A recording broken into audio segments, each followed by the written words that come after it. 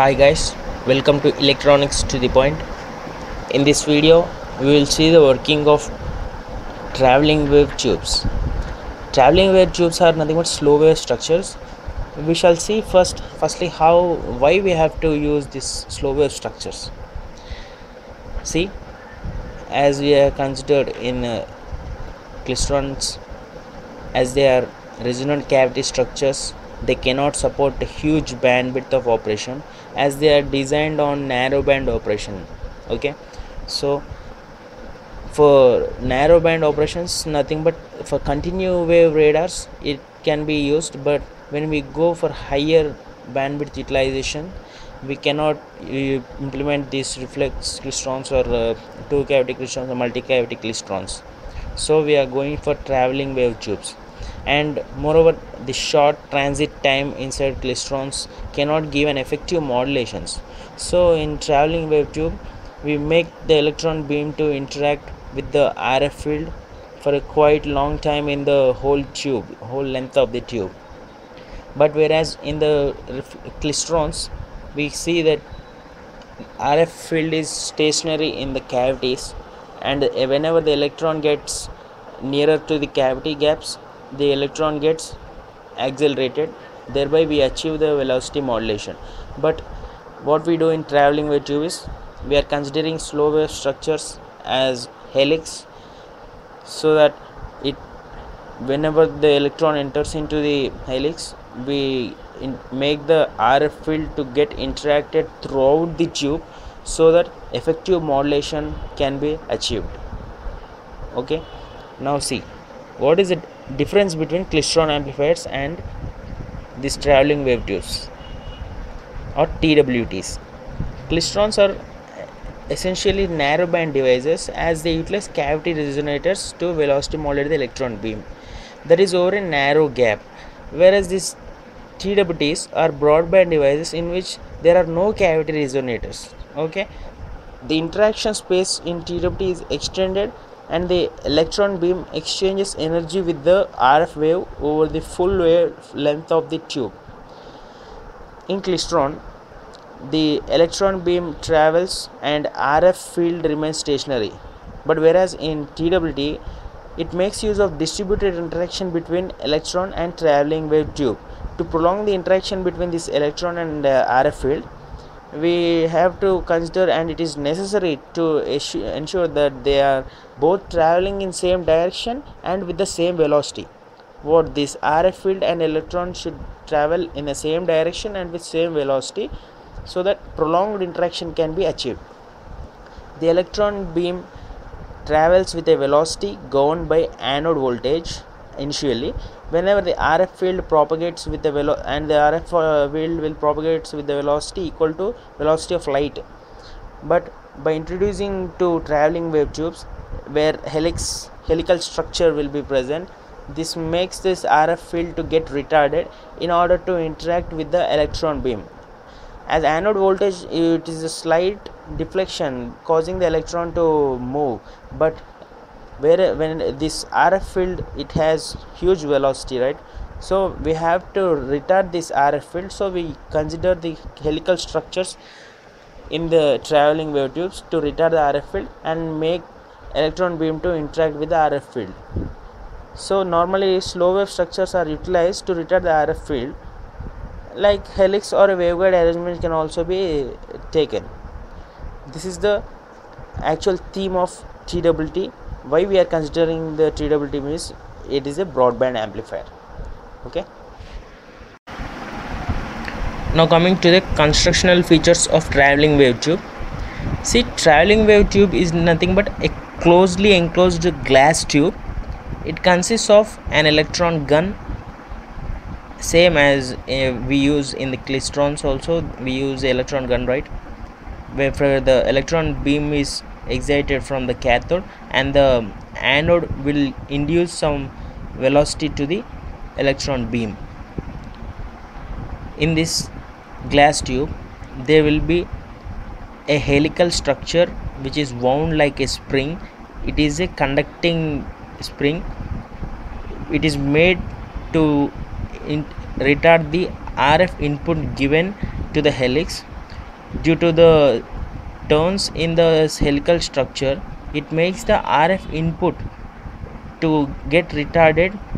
As RF input travels with the velocity of light, these windings will make RF input to reduce its velocity so that it can get interacted with the electron beam which is coming in the axis of helix. Helix is nothing but a loosely wound thin conducting helical wire which acts as a slow wave structure. See, in this helical structure we see that this spring like structure, it is wound closely, and the distance between the two wounds is considered as pitch. And this, whenever we see this spring from input side or output side, we can find a circle. It resembles a circle, so we consider the circumference of the circle and we attribute this to the helix. So here r is the radius of the helix, and this radius is constant all over the helix throughout the glass tube. So this makes the TWT to have an edge over other slow wave structures.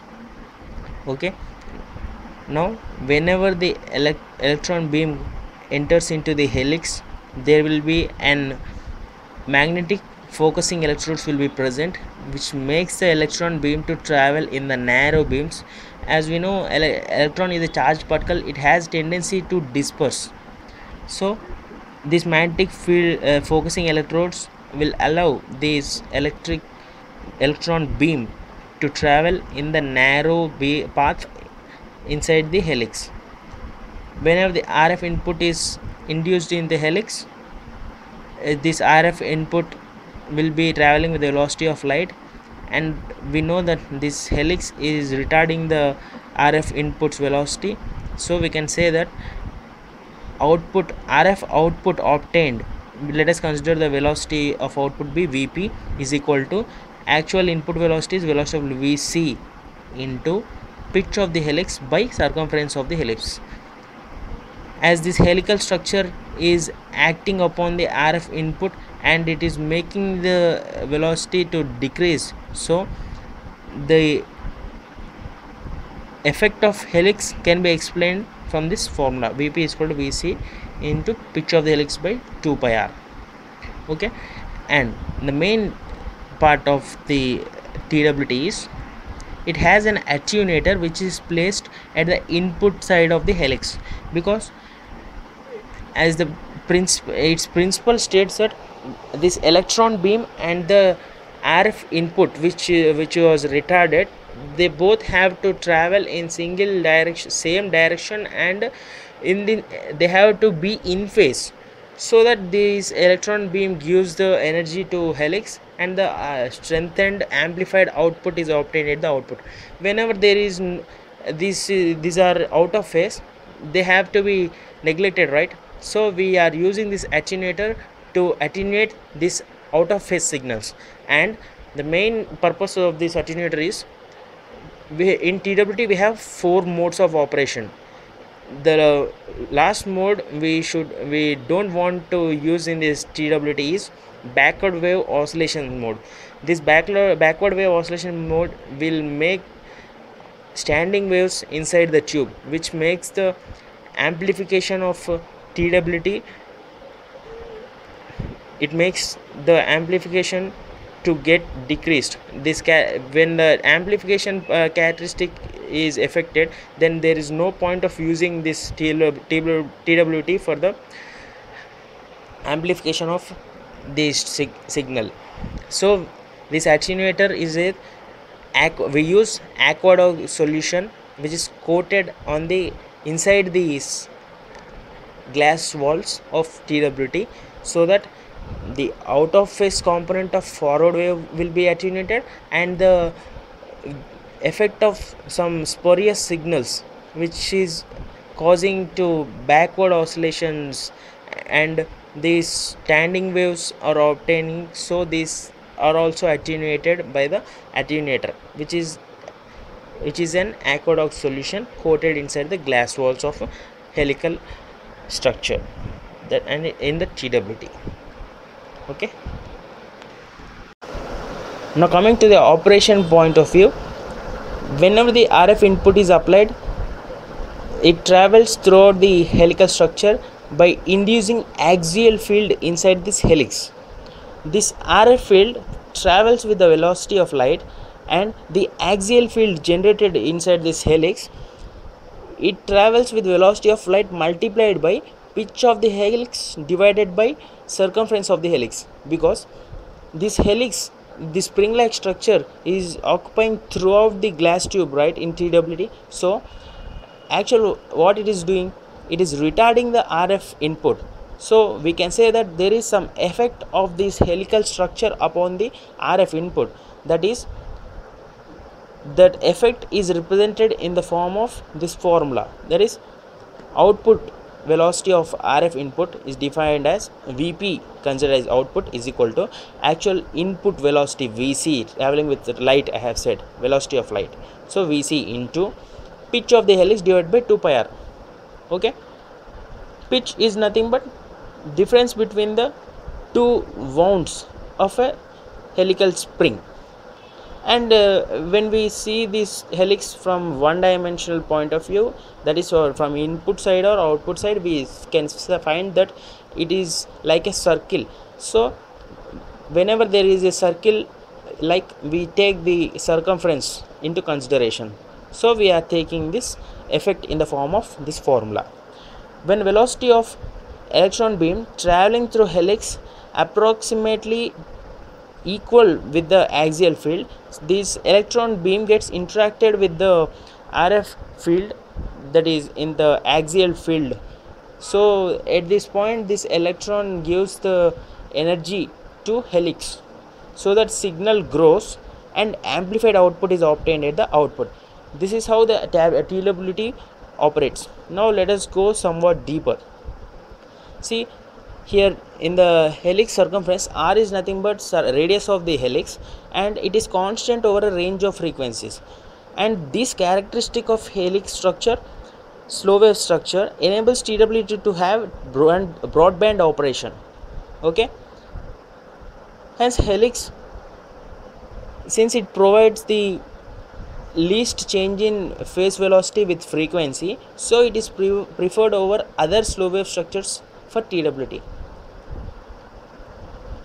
We can use another structures also, but due to the helix characteristic, as it is not changing for phase velocity is not changing throughout the entire range of frequencies, so TWT is preferred over other slow wave structures. See, actually TWT is nothing but it is the limiting case of multi-cavity Klystron. In order to address the problems we have faced in Klystron, we have designed the traveling wave tube. Okay, traveling wave tube has very large number of closely spaced gaps. These gaps are nothing but the helix windings.